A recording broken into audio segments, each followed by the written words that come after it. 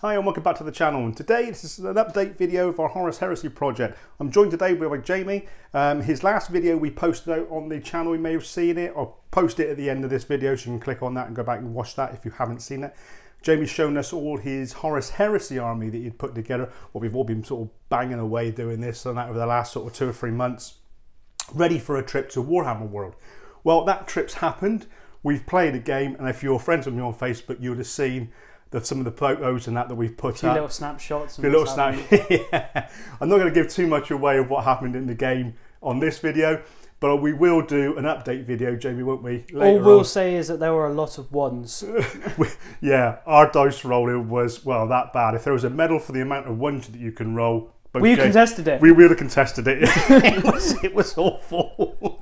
But anyway, today's a sort of a follow-up video, and that's showing you the army, which we sort of talked about that we would do as our next video, that we took up for the Sons of Horus to fight against Jamies Ultramarines.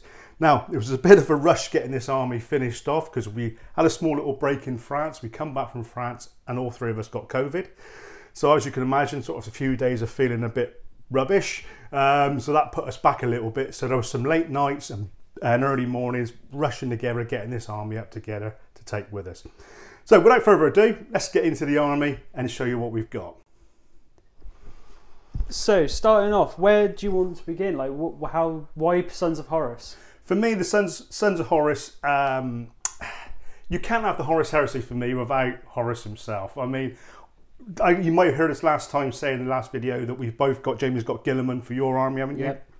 And I've got the Horus miniature at the moment, although they are bringing out another Horus miniature which is meant to represent the Ascended version of that character. So you'll have the Forge World one for the normal and the Games Workshop one for the Ascended. That's it, yeah. That's my plan. That's my plan that I plan to do. Sounds pretty good. But obviously he wasn't taken up with you this time. No. So what I've decided to do, we've been doing sort of reading some of the backstories and that of the Horus Heresy, some of the sort of games in the gap, or the stories in the gaps of the Horus Heresy lore. And we stumbled across a character by the name of Tybolt Mar. Now, he is the leader of the 18th Company, and 9 times out of 10... He's not a very nice chap. He's not a very nice chap. Yeah, he's quite brutal in what he in his approach to his types of fighting and his types of organisation. But you normally find him, the 18th Company, led by Tybolt Mar, alongside 19th Company. They work hand in hand together. Now, it was quite strange in that I'll just pick up Tybolt Mar here a minute, because this is a kit bashed model we've done. It was one of the. It was the Sons of Horus command pack. So it's meant to represent it's basically a Reaver commander, but we gave a power sword from a Mark 6 onto him, and that's the figure. Because unfortunately, Games Workshop or Forge World don't produce a model for him. Quite like some of the few models. It's some weird gaps in their range. There is some really weird gaps in their range, especially when you see some of the character models and that they produce. You think, well, you know, you've done that one. Yeah. Why not that one? Or I suppose, you know, with the Horus Heresy and that, it's so massive. It's massive amount of characters you could potentially have. We'd start off with Tybolt Mar leading the 18th Company. Now, likewise with the Jamies Army, we're playing not Age of Darkness, as you may have heard of that in the last video. We are rewritten the Apocalypse 40k rules, the latest version of Apocalypse, to play Horus Heresy, because we feel as though the Horus Heresy is meant to be played like you're representing these big battles on the table, and we wanted that sort of that epic feel that you used to get years ago playing Epic. So, and then the Apocalypse rules sort of give us that flavour. So with Tybolt Mar, then we got 2 demi companies here. We got one demi company to half demi companies, yeah, and then another half demi company to this side here. So the main command squad for Demi Company 1. That's your Chieftain squad. Is my Chieftain squad, made up of Reaver attack squad. Reaver attack squad, yeah. Converted. And as you can see, that banner was from the command pack as well. Yeah, that's it. Yeah, that was it. We made him up, didn't we? Again, what's going to happen with this one is likewise with Jamie's. We are going to put bases and transfers, and that'll all be on all the figures when we finally finish off the army. But where did you get those shields from? Because obviously Games Workshop only do one faction of shields, and that's Ultramarines. Yeah, the shields is from from Etsy, and there's loads of different shields. What you've got to be careful of when you're ordering off of Etsy, make sure you get the right shields for your models, because they do shields for obviously the firstborn miniatures and also for Primaris. So make sure you do look at that. It says firstborn, it's for the Diddy Marines, as I call them. But they do it for all 18 legions. Yeah, all 18 legions you can get, and you can get doors, you can get everything. Now, I've took this army up to Warhammer World, I've played it. We've had their staff come over, we've had their design studio people come over and talk to us. Really loved the army, loved what we've done to it, and obviously with the shields as well. So we didn't have an issue there playing. We were a bit concerned about it. Now, if I'd have played it as a tournament up there, then yes, I wouldn't have been able to play up there in their tournaments using third-party products. But they were very happy to see what I'd done. I think it's also a custom to show what you can do with their miniatures. Yeah, exactly. Exactly. I think they fit on quite well as well, you know, with their miniatures. So like I said, so we got this command squad here, and obviously... Now, the Chieftain Squad's a new unit they've not long brought out in a document, in document PDF document. Yes, they drew out a new scenario pack, and we thought, just in time, as you were halfway through building the army, you thought, oh, I've got a command squad. So we've also added into the command squad, because we want to try and keep them alive a little bit longer, and that is an apothecary. This one's a beautiful... It comes a pack of 2, wouldn't it? Yes. You had one. Yeah, there's a Mark II and a Mark IV. Now, all my army's in Mark IV, so you got left with the Mark II. Yeah. But I think he fits in well with this, like, especially that the command squad there. I think he really does fit in nicely. So, on the left here then, we have, obviously...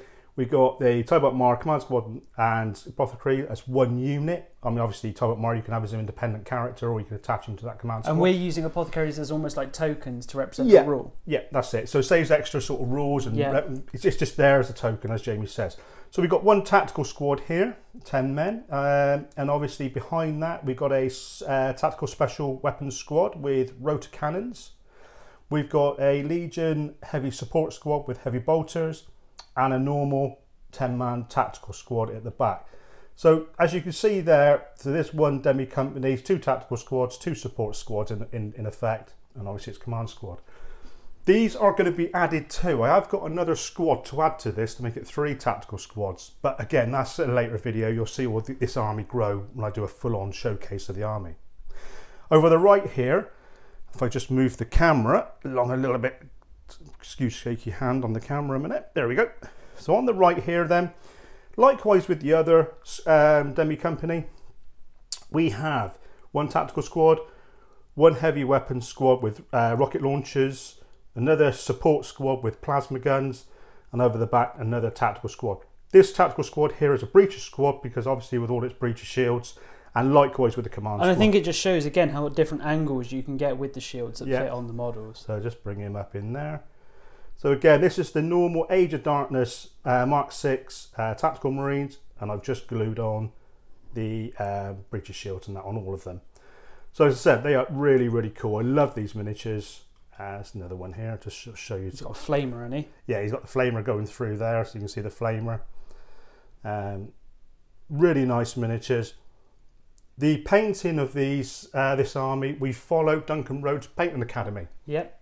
Duncan, we had him on the channel doing one of our live chats, and he had recently at that point done a load of painting videos on all the legions. Yeah, 1 for each legion. 1 for each legion. So we basically followed his process too. Oh, spot on. Yeah, we'll have that. Good timing. And this second demi company is led by a, excuse fingers, chaplain. A very similar chaplain to mine. Yeah, very similar. This one's a chaplain from the Betrayal at Calth. Betrayal at Calth box. That's it. Yeah, I don't remember what it's called. And attached to that demi company, we have a land speeder. Now you might notice the land speeder is a 40k model. I've ground off and filed off and cut off the Aquila on the front, and obviously stuck on. And I've stuck on a Eye of Horus, which is one of the icons you get in the Spartan kit. Although you can't actually use that assault cannon on the bottom of it. No, you can. That's just on there. But it looks fun. It's just on there. And what we've also done is on the shoulder pads, I've put on the Sons of Horus shoulder pads on the left. And changed the helmets. And changed the helmets to beaky helmets. So that just shows you that. So moving across, and we'll come down to here. This is the Terminator. So we've got the Terminator company. Now, this at the moment is only 2 squads, a leader and the Spartan, but this will increase because I'm going to put a Justarian unit in there. He's arms racing. I am arms racing, and so's Jamie. More purchases were bought up at Warhammer World, especially Forge World models. Well, I don't want to bring them by. Hey, Jamie, come quick, come quick. Look at what's in this Horus Heresy box. Going, it's a load of Mark 6s, and I'm doing a Mark 4 army. I mean, in his hands is another Spartan. Yeah, there is another Spartan to add into this army. So this one's going to be led at the moment. I'll just pick your map out there a minute. Is by a Praetor and Cataphracti. Now that's army. A Warhammer World exclusive you got years ago when you were first about to start the project. I was going to do this project many years ago, and I've just kept most of the models, and I still got a lot more to paint up. And I just thought it looked really nice leading them off. But I recently bought while I was up there, which was a Terminator in Cataphracti Army. Not Terminator, sorry, Librarian Terminator in Cataphracti Army. And that will sort of, I think, add into this little demi company. Again, that was the Warhammer World exclusive one, isn't it? Yeah, exactly. Yeah. And then obviously with the Justarian unit in here, which will then increase that up a little bit. I'm going to assume you're going to replace him with a certain someone. And later on, I might put another tactical Terminator unit in there, a Cataphracti armor, and then upgrade the leader to be, Ezekiel Abaddon, or as he's pronounced. How do they pronounce him? Abaddon. Abaddon. To me, it's Abaddon, but anyway, but never mind. So Ezekiel Abaddon. Down a rabbit hole there. Yeah, exactly. For all the Horus Heresy fans or 40k fans out there, to me, it's Abaddon. Sorry, is it? No, it's Abaddon. But there we go. But they're all at the moment going to, because of the size of how many you can mount up in a Spartan, all of those fits in that Spartan, and that's brilliant on the table. Takes up less space until they want to debus. Especially in the way we're playing the game with Apocalypse. Yeah, it makes it a lot easier. Yeah, exactly. So the final company we have. So on your Terminators, you've got a Lightning Claw and a bolter. Yeah, let's just move that back. So let's show you that. So again, we've got a Lightning Claw squad here, and they got the Sergeant here. Just turn him around. Grenade harness on top. And that in there. And then, yeah, his grenade harness you can see on the top of his shoulders there, his pack.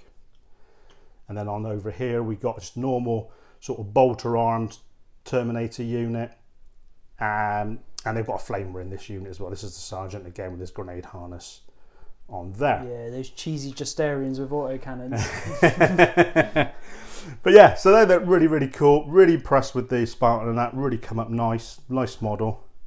And finally, we have the Mechanized Company. There seems to be a relic of the past in there. There definitely is a relic. Third edition model. A third edition Predator. That you've had in that box for how long? Do you know, yeah, I've been moving it about. I've always wanted to build a Dark Angels army up, and I've got so many models. I was going to build this Dark Angels army ever since sort of 3rd, 4th edition. Never got round to doing it, and so I just put it to one side, and obviously now my Dark Angels army is a full-on Primaris army.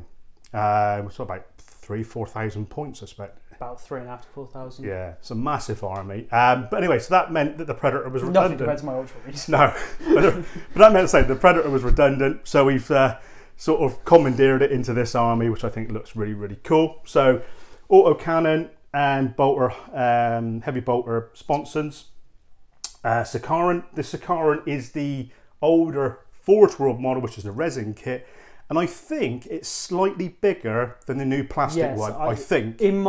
When looking at it in the naked eye, I think it's bigger, but I have not got a plastic one to compare it. But no, but just looking at it in the cabinets, I was just trying to imagine that one, what we had, to the plastic one in the cabinets that we've seen there. And it feels really weird if you pick up a plastic one, because for us, we're expecting there'd be resin. weight, yeah, the weight of it. What's going on here? So, and this one's armed with las cannon sponsons and the twin accelerator autocannons. And you've got the heavy bolter. That's it, the heavy bolter. Yeah, I think you can see it. Just move that across there.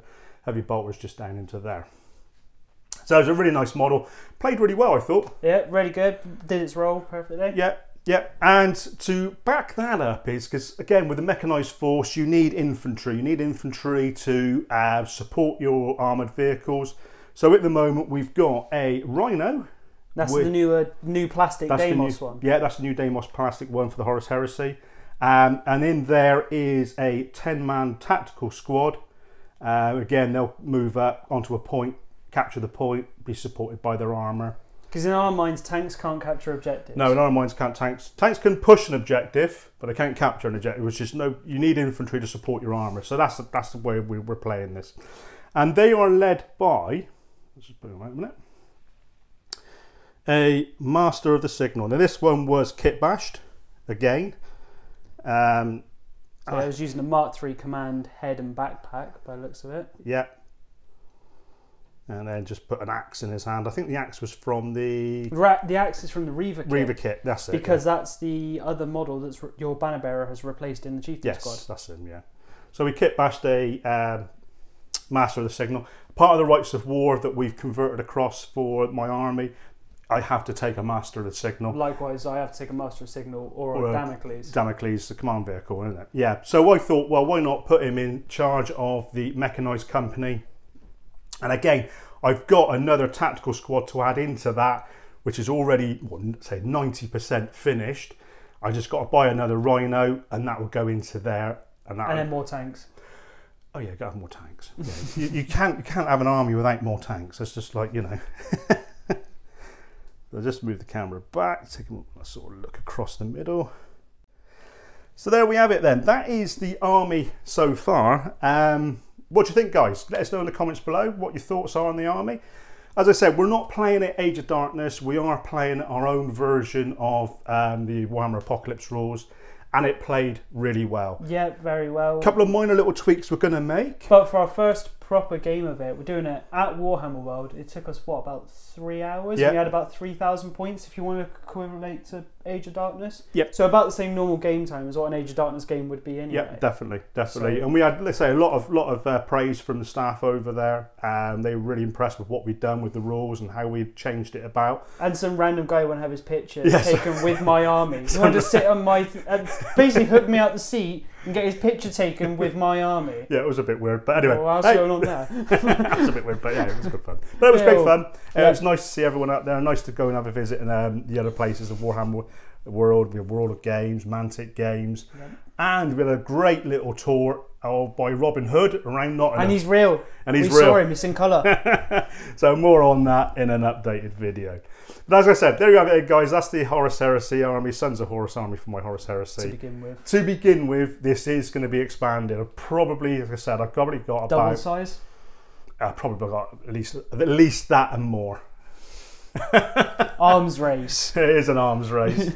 But there we have it, guys. Get in comments below. Do you like this army? What army would you like to do next? If you were doing the Horus Heresy, what army would you pick? We'd like to hear your thoughts on that. See how many loyalists are traitors. Yeah, exactly. And let us know if you are a loyalist of that legion as well. Because there's forces on either side. Yeah, exactly. So that would also be interesting to know. Let's hear your thoughts on that. And until the next video, guys, don't forget, we've got a live hangout this coming Sunday. We've got Ian McDonald from Flags of War. I'll leave a link to the end of this video to all our live hangouts. Go in there, check them all out. We've had some really great guests, and we've got a lot more planned. And then we've got another trip coming up at the end of October, so we're not sure if we're going to get another video then. We probably might squeeze one in, but we don't know. Yeah, we'll see. This month has been really busy for us. But anyway, until next time, guys, please stay safe, enjoying all your projects you're doing, and happy wargaming.